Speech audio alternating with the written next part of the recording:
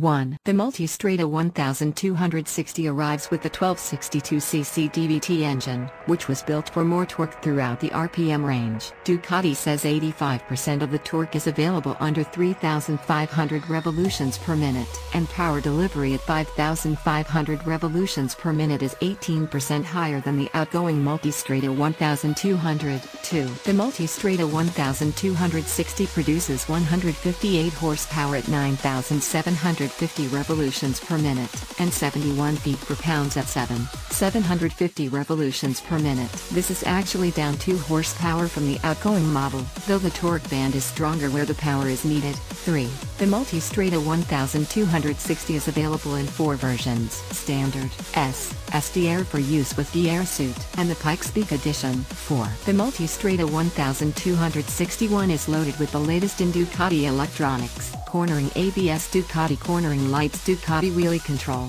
8 settings, 8-level traction control with ability to shut off vehicle hold control, Ducati quick shift, clutchless up and down shift, cruise control.